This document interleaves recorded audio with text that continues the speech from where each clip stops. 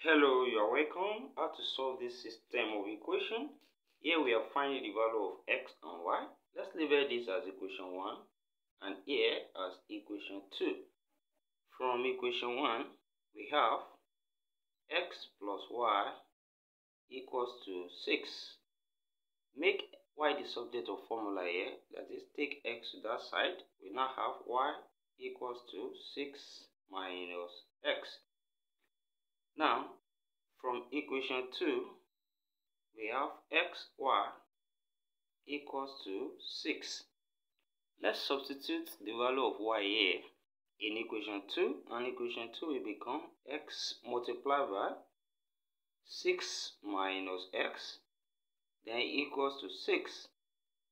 So this x can open this bracket and we will have 6x minus x squared equals to 6. When we rearrange from here and bring 6 to this side, we have minus x squared plus 6x minus 6 equals to 0.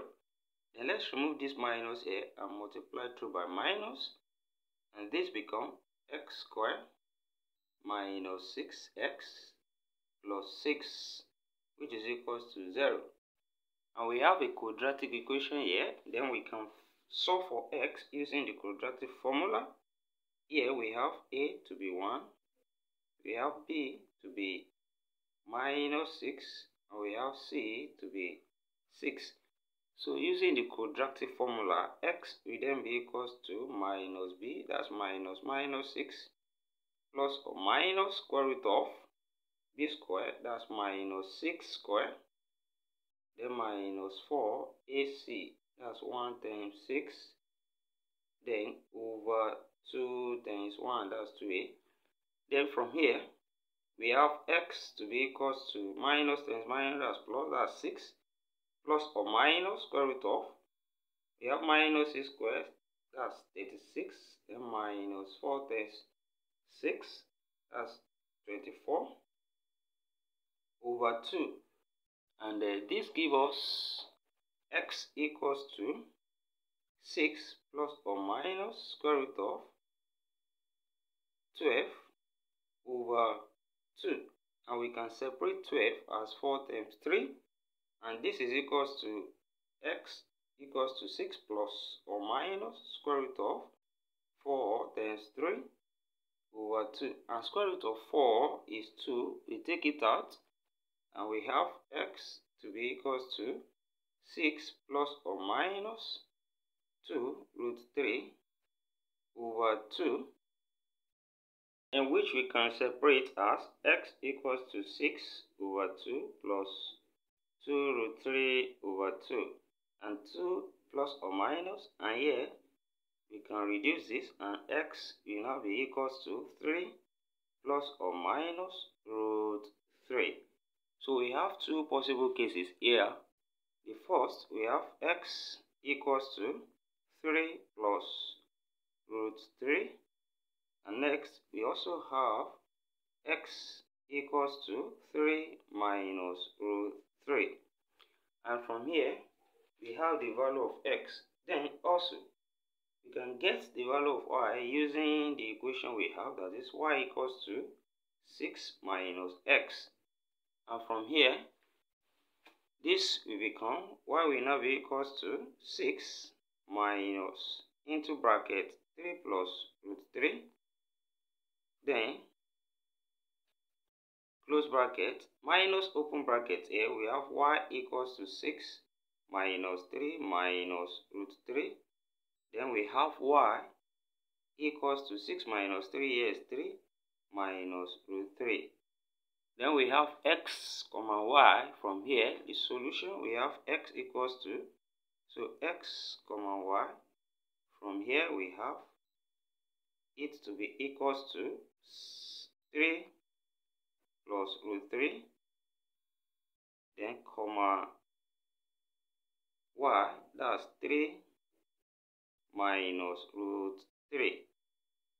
Then on this side as well, we solve for y from y equals to 6 minus x, Then we have y equals to 6 minus into bracket 3 minus root 3.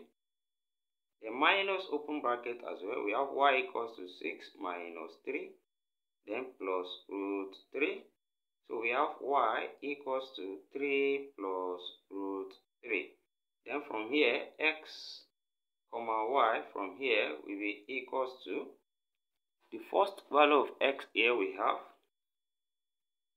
The value of x here we have 3 minus root 3.